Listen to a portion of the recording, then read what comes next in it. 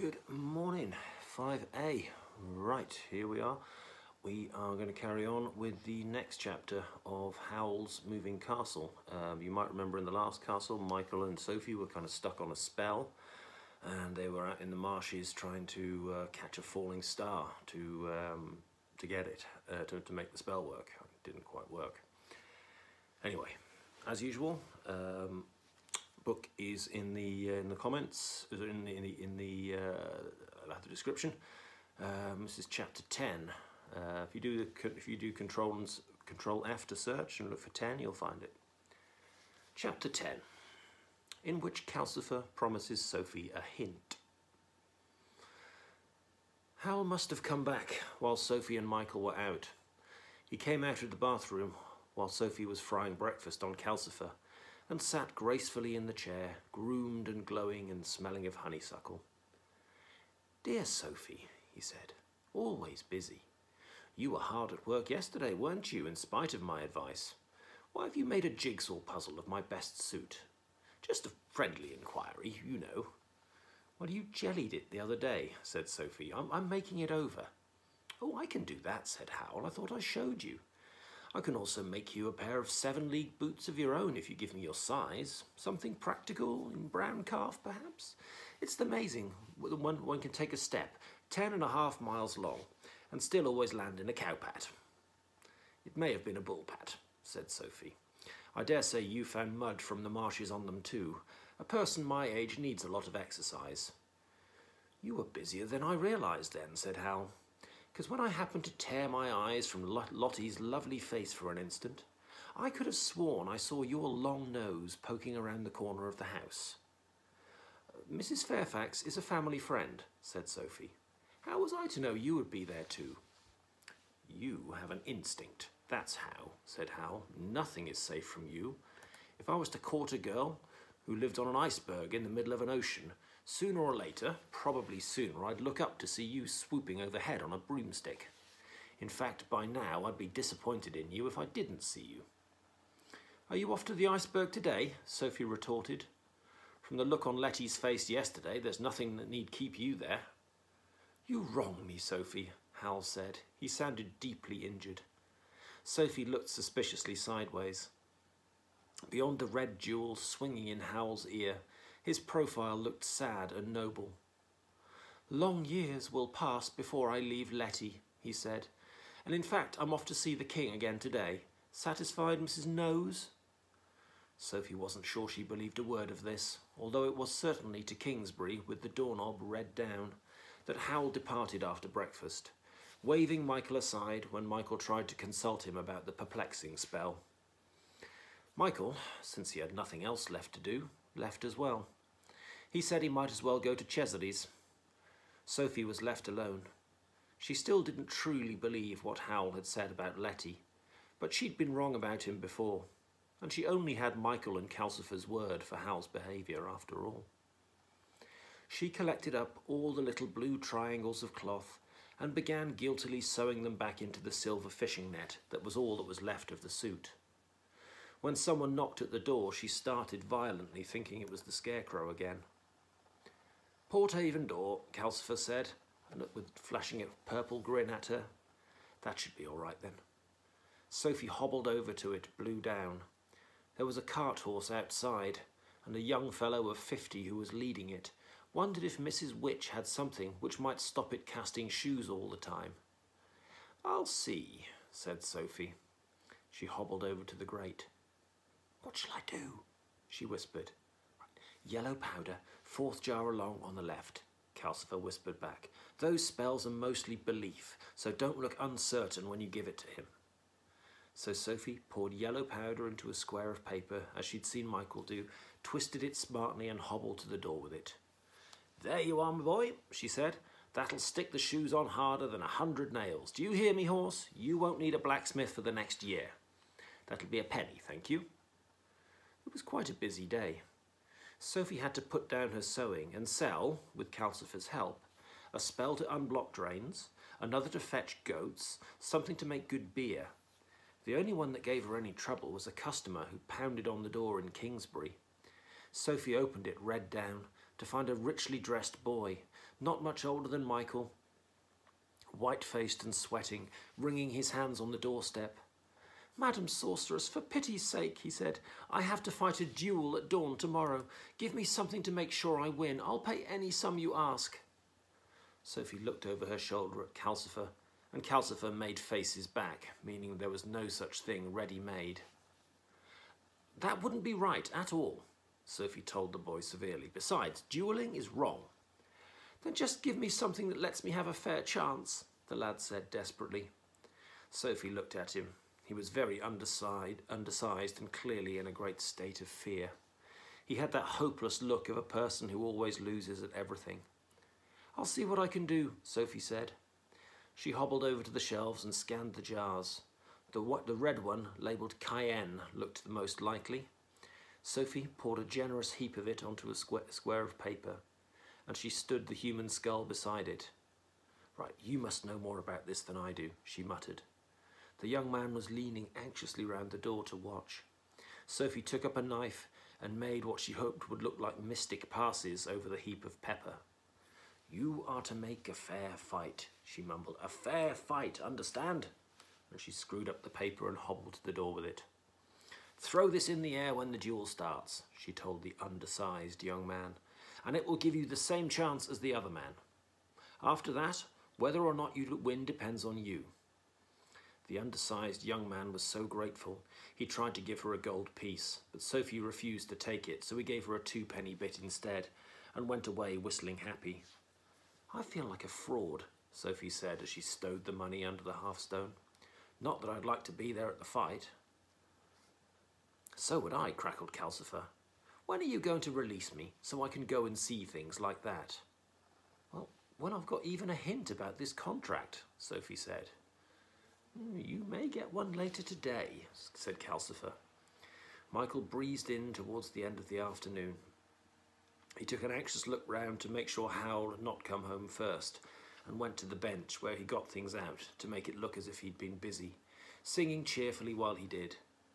"I envy you being able to walk all that way so easily," Sophie said, sewing a blue triangle to silver braid. "How is my niece?" Michael gladly left the workbench and sat on the stool by the hearth to tell all about his day. Then he asked about Sophie's.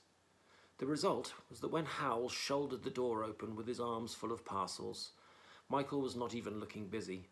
He was rolling around on the stool laughing at the story about the duel spell. Michael backed into the door to shut it and leaned there in a tragic attitude. "Look at you all," he said. "Ruin stares me in the face. I slave all day for you all, and not one of you, even Calcifer, can spare the time to say hello." Michael sprang up guiltily, and Calcifer said, "I never do say hello." "Is something wrong?" asked Sophie. "That's better," said Hal. "Some of you are pretending to notice me at last. How kind of you to ask, Sophie. Yes, something is wrong. The king has asked me, officially, to find his brother for him, with a strong hint that destroying the Witch of the Waste would come in handy too, and you all sit there and laugh." By now it was clear that Howl was in a mood to produce green slime any second. Sophie hurriedly put her sewing away. "I'll make some hot buttered toast," she said. "Is that all you can do in the face of tragedy?" Howl asked. "Make toast? No, don't get up. Don't get up. I've trudged here, laden with stuff for you. The least you can do is show polite interest. Here." And he tipped a shower of parcels into Sophie's lap and handed another to Michael. Mystified, Sophie unwrapped several things. Pairs of silk stockings, 2 parcels of the finest cambric petticoats with flounces, lace and satin insets, a pair of elastic-sided boots in dove-grey suede, a lace shawl, and a dress of grey watered silk trimmed with lace that matched the shawl. Sophie took one professional look at each and gasped. The lace alone was worth a fortune. She stroked the silk of the dress, awed. Michael unwrapped a handsome new velvet suit. "You must have spent every bit that was in the silk purse," he said ungratefully. "I don't need this. You're the one who needs a new suit." Howl hooked his boot into what remained of the blue and silver suit and held it up ruefully. Sophie had been working hard, but it was still more holes than suit. "How selfless I am," he said, "but I can't send you and Sophie to blacken my name to the king in rags. The king would think I didn't look after my mother properly. Well, Sophie, are the boots the right size?" Sophie looked up from her awed stroking. "Are you being kind," she said, "or cowardly? Thank you very much, and no, I won't." "What ingratitude!" Howl exclaimed, spreading out both arms. "Let's have green slime again, after which I would be forced to move the castle 1,000 miles away and never see my lovely Letty again." Michael looked at Sophie imploringly. Sophie glowered. She saw well enough that the happiness of both her sisters depended on her agreeing to see the king, with green slime in reserve. "You haven't asked me to do anything yet," she said. "You've just said I'm going to." Howl smiled. "And you are going to, aren't you?" "All right," she said. When do you want me to go?" "Tomorrow afternoon," said Howl. "Michael can go as your footman. The king is expecting you." He sat on the stool and began explaining very clearly and soberly just what Sophie was to say. There was no trace of the green slime mood now that things were going Howl's way. Sophie noticed. She wanted to slap him. "I want you to do a very delicate job," Howl explained. "So the king will go on giving me work like transport spells, but not trust me with anything like finding his brother. You must tell him how I've angered the Witch of the Waste and explain what a good son I am to you, but I want you to do it in such a way he'll understand I'm really quite useless." Howl explained in great detail. Sophie clasped her hands round the parcels and tried to take it all in, though she couldn't help thinking, if I was the king, I wouldn't understand a word of what the old woman was driving at. Michael, meanwhile, was hovering at Howl's elbow, trying to ask him about the perplexing spell. Howl kept thinking of new, delicate details to tell the king and waving Michael away. "Not now, Michael. And it occurred to me, Sophie, you might want some practice in order not to find the palace overwhelming. We don't want you coming over queer in the middle of the interview. Not yet, Michael. So I arranged for you to pay a call to my old tutor, Mrs. Pentstemon. She's a grand old thing. In some ways, she's grander than the king. So you'll be quite used to that kind of thing by the time you get to the palace." By this time, Sophie was wishing she'd never agreed. She was heartily relieved when Howl turned at last to Michael. "Right, Michael, your turn now. What is it?" Michael waved the shiny grey paper and explained in an unhappy rush how impossible the spell seemed to do. Howl seemed faintly astonished to hear this, but he took the paper, saying, "Now, where was your problem?" and spread it out. He stared at it. One of his eyebrows shot up. "I tried it as a puzzle, and I tried doing just what it says," Michael explained, "but Sophie and I couldn't catch the falling star." "Great gods above," Howl explained. He started to laugh, but bit his lip to stop himself. "But Michael, this isn't the spell I left you. Where did you find it?" "On the bench, in that heap of things Sophie piled around the skull," said Michael. "It was the only new spell there, so I thought—" Howl leaped up and sorted among the things on the bench. "Sophie strikes again," he said. Things skidded left and right as he searched. "I might have known. No, the proper spell's not here." He tapped the skull thoughtfully on its brown, shiny dome. "You're doing, my friend. I've a notion you come from there. I'm sure the guitar does. Sophie, dear." "What?" said Sophie. "Busy old fool. Unruly Sophie," said Howl. "Am I right in thinking that you turned my doorknob black side down and stuck your long nose out through it?" "Just my finger," Sophie said with dignity. "But you opened the door," said Howl, "and the thing Michael thinks is a spell must have got through. Didn't it occur to either of you? It doesn't look like spells usually do." "Spells often look peculiar," Michael said. "What is it, really?" Howl gave a snort of laughter. "Decide what this is about. Write a second verse. Oh, Lord," he said, and ran for the stairs. "I'll show you," he called as his feet pounded up them. "I think we wasted our time rushing out around the marshes last night." Hello.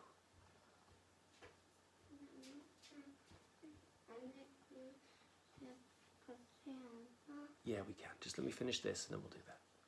Do you want to come and sit with me? Somebody just woke up.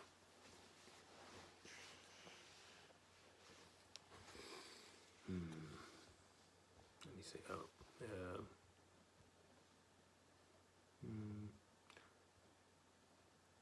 right. Decide what this is about. Write a second verse. Oh Lord, he said and ran for the stairs.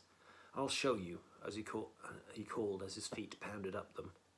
I think we wasted our time rushing around the marshes last night, Sophie said.